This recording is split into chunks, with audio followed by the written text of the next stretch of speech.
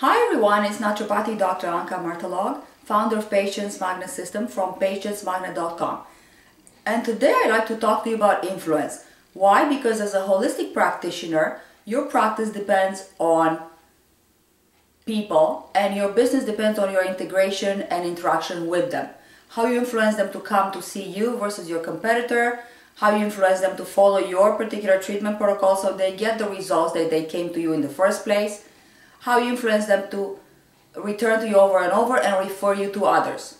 Additionally, people are everywhere in our lives. That's why being persuasive determines how successful you are, where we live, what we do, and even who we love.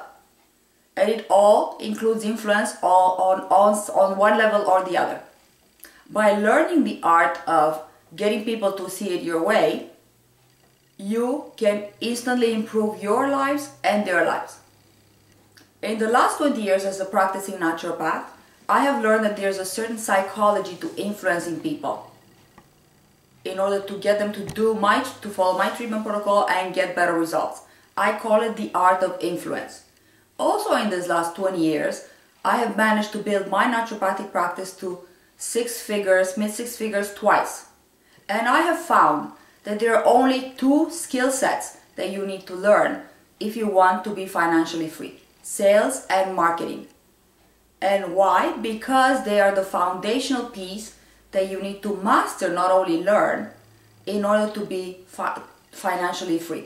And I'm not talking only about how much money you have in the bank. I'm talking about psychologically free, emotionally free, and financially free.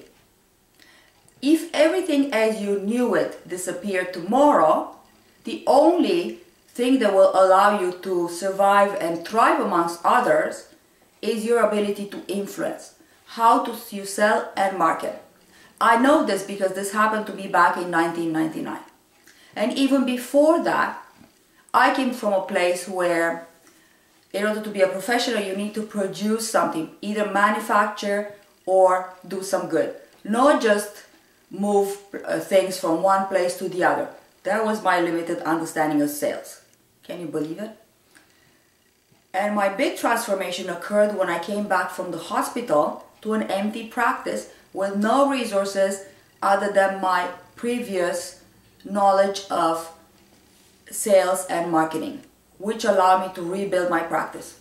My bigger transformation came later when I learned from one of my mentors that your income can never grow beyond your own growth. And then I started paying more attention to my own self-growth and I started investing more in that. So if you want to grow your practice, I strongly suggest that you start learning and mastering the art of selling. So before I sign off, I'd like to leave you with this thought. Sales and marketing are not something that you do to people, but for people. Because these are the vehicles that you let them know that you are available to help them. So stay tuned, because in this video series, I plan to share some of my proven tactics to influence your patients and gain more compliance from them so you get better results. See you next time.